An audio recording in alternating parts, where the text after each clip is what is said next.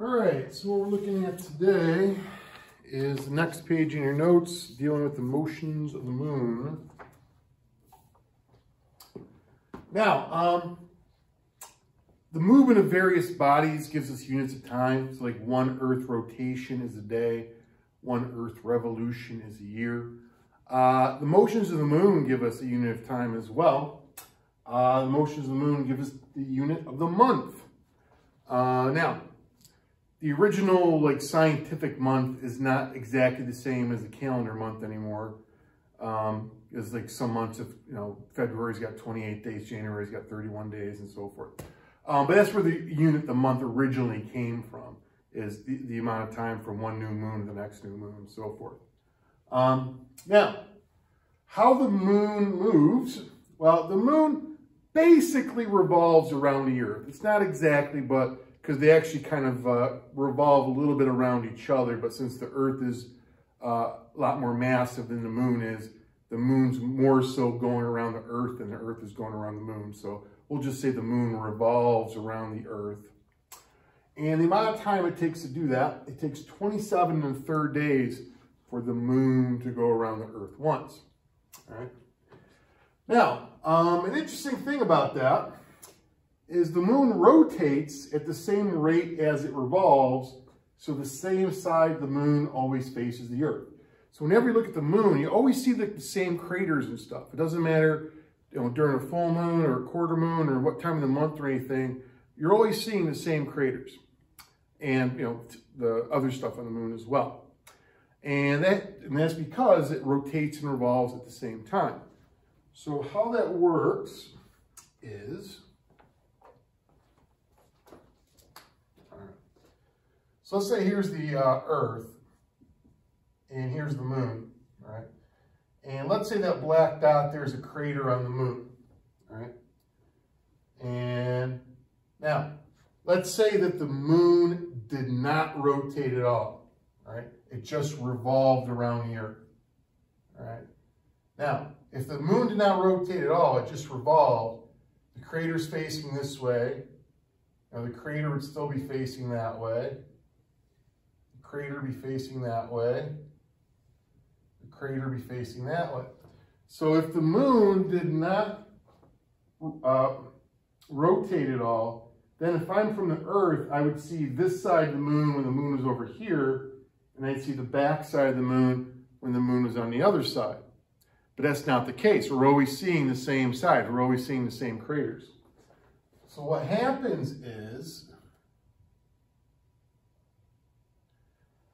as the moon revolves a quarter of the way around like that, what happens is it also rotates a quarter of the way around. So as it goes a quarter of the way this way, it also rotates a quarter of the way that way. So that rotates like that, so that crater is still facing the Earth. And then as it revolves this way, the moon rotates that much as well. So again, that crater is still facing the Earth. And as it revolves this way, it rotates or spins the exact same amount, so that crater is still facing the Earth. So as the moon is revolving around the Earth, it is also rotating at the exact same speed. So we always see the same side of the moon. The apparent diameter of the moon varies in a cyclic manner. So sometimes in the month the moon looks a little bigger, other times a little bit farther, a little bit smaller. And that's because the moon does not travel in a perfect circle around the Earth. Rather, it travels in an ellipse, which is kind of like an oval. So sometimes they're a little bit closer, other times a little bit farther away. That'll make the moon a little bit bigger and a little bit smaller. C, gravity from the moon and the sun causes the tides. All right. Now, the sun's a lot bigger than the moon is. So you'd think the sun would have a bigger influence on the Earth's tides than the moon. But even though the moon's smaller, it's a lot closer. So even though in the grand scheme of things it has less gravity because it's smaller, we get more of an effect from it because we're closer to it. All right? The sun has a lot of gravity, but it's really far away. But a combination of those two is what causes the tides on the Earth. Now, how we get the tides. All right, so this is a diagram that's on the back of your note sheet. So let's say here's the moon going around the Earth. Here's the sun right there. And let's say there is the ocean right there. So its drawing is grossly exaggerated. So let's say the moon's at position D, all right? What's happening is the gravity from the moon is pulling that way. Gravity from the sun is pulling that way. So I have these two forces of gravity pulling apart on the Earth like that. So stuff like water or the air, there's tides in the atmosphere too, are able to move. So what's going to happen if it's pulling this way is the water here and here is going to go up. And then if that water is rising, then the water here and here is going to have to go down. So you're going to end up with something, and again, this is going to be grossly exaggerated, that is kind of like this. And again, this is really exaggerated. Where here and here the water's higher, and here the water went lower, right? So if I'm on this part of the Earth right now, I'm experiencing a high tide here. Over here, I'm experiencing a high tide. Here and here, I'm experiencing low tides. So during the course of the day, during one Earth rotation, you're normally going to experience 2 high tides and 2 low tides. The amount of time to go from a high tide to a low tide is roughly around 6 hours. The amount of time it goes from one high tide to the next high tide is usually about 12 hours or so. All right, so that's how you get the tides. Now, sometimes, depending where you are, because other things that affect the tides has to do with like geography and the shape of the coastlines and stuff like that too. But there's some places on Earth where the tides are really huge. Probably the best example is this place in New Brunswick, Canada, a little bit north of Maine, called the Bay of Fundy, where, you know, since it's just 6 hours from there to there, you know, it's not that much time, the ocean level can change around 30 feet from here to here, which is a huge huge change in sea level over a pretty short amount of time. But again, a lot of it's, you know, some places the coastline kind of funnels the water in, so you get a bigger effect from it and stuff.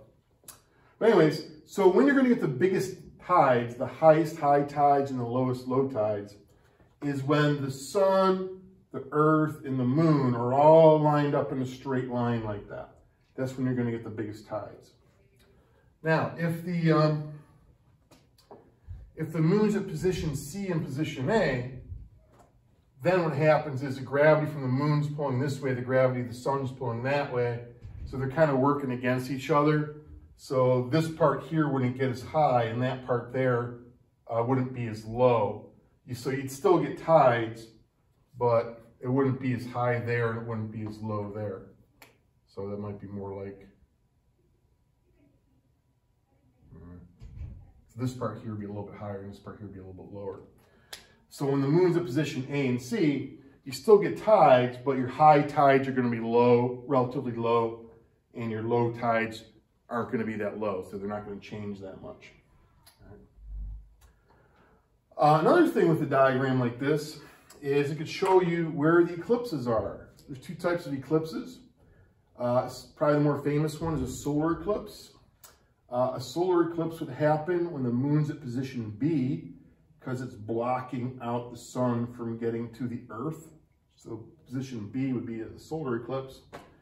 Lunar eclipse is when the moon is at position D, because what happens during a lunar eclipse is the earth blocks out the sun's rays from getting to the moon. So what you should notice is that during eclipses, if B and D is when there's eclipses, during eclipses you have really high tides and really low tides.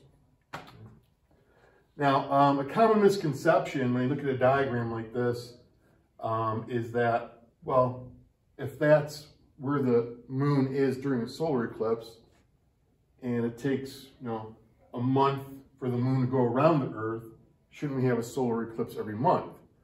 Well, on this diagram, it looks like that. But what you have to remember is this is only a 2-dimensional diagram. There's also factors this way. So like, for example,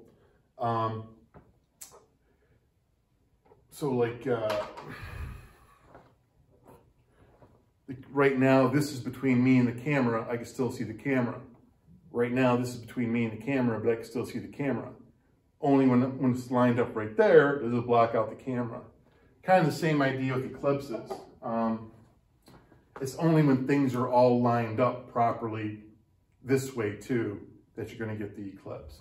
So, because these things aren't always on the same level.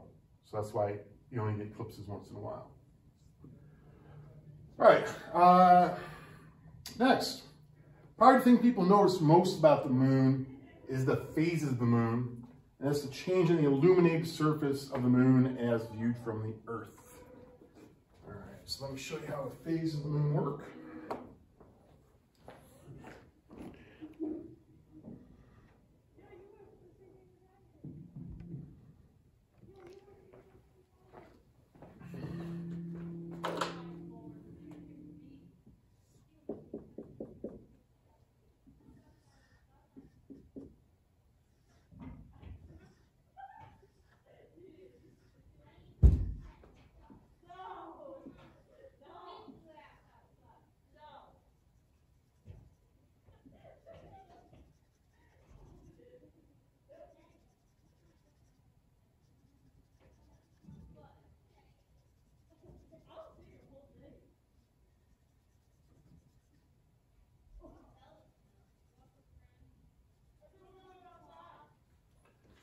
All right, so here's the moon going around the Earth.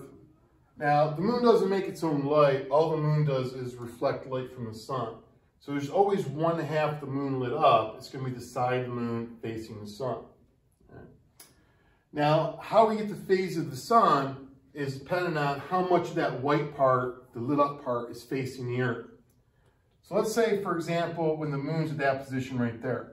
If I'm like a little dude right there, looking at the moon, the dark part's facing away from me. It's just the white part facing me. So I only see the white part, I don't see the dark part. So that would be a full moon. The moon would look like that. All right. If I'm over here on the Earth and the moon's over here in its orbit, now when I look at the moon, the white part's facing away from me. It's just the black part facing the Earth. So you don't see any of the white part of the moon. That's called a new moon. All right. In this spot right here, all right, I'm looking up at the moon. I can only see the part that's facing me. So as I look up, I'm going to see half dark on the right side, half light on the left side. So the moon would look like that. So that would be a quarter moon. Now over here, when I look over here, I'm looking this way, and what I'm going to see is mostly dark on the right, with a sliver of light on the left. So that'd be a crescent moon right there. In this spot, I'm looking this way. Again, I can only see the part that's facing me, so I look up. It's going to be a sliver of dark on the left, or excuse me, sliver of dark on the right, mostly dark on the left. So it's going to look kind of like that. It's a gibbous moon. Right? Now, the bottom half of the chart is a little bit harder to describe because, again, this is something that's going on in 3 dimensions that I'm trying to draw in a 2-dimensional diagram. So it's a little bit trickier to visualize. Now, when the moon's in that position, try to imagine yourself, that little dude right there, looking that way, all right? So that little dude looking this way, again, he's only going to see half the moon, but when he's looking this way, the lit up half is going to be on the right-hand side. So it's going to be another quarter, but it's going to be light on that side. And over here, if I'm looking that way, I'm going to see mostly dark on the left with a sliver of light on the right. So it's going to look like that, which is going to be another crescent moon.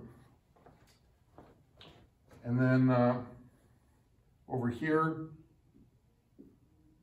I'm looking this way what I'm going to see is mostly light on the right with a little sliver on the dark, a little sliver on the left of darkness. So it's going to look like that, which is another gibbous moon. So it goes new moon, new crescent, first quarter, new gibbous, full moon, old gibbous, third quarter, old crescent, and then new moon again.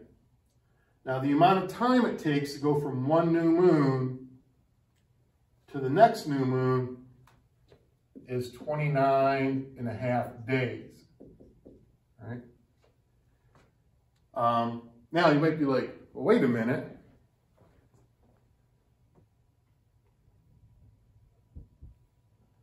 Back over here, I said the amount of time it takes for the moon to go around the earth is 27.3 days. Shouldn't those two numbers be the same? Well, what you got to remember is that the earth's not just standing still right there. As the moon is going around the earth is going around the sun. So as a result, the moon actually has to go, because as the moon's going around the earth's not going to be in that spot anymore during the course of the month. The earth's going to move like up there someplace. So the moon actually has to go all the way around once and then a little bit further to get to the next new moon spot. So that's why those two numbers aren't the same. It's because the earth is moving while the moon is going around it. So the amount of time from one new moon to the next new moon is 29.5 days. And that's what like the old-timey month was that right there. All right, so that is how you, oh, one other thing I want to point out. When you're going from the dark part and the amount of white part of the moon is getting bigger and bigger, the moon is said to be waxing. So from here to here, the moon is waxing. That means every single night, it's going to have a little bit more of a white part than the night before. Now, once I get to the full moon and I go from here to here, so every single night there's going to be a little bit less of a white part, the moon is said to be waning. So waxing moon, the white part's getting bigger. Waning moon, the white part's getting smaller. So that's some other terms you hear sometimes with describing the phase of the moon. And that is pretty much it. Okay.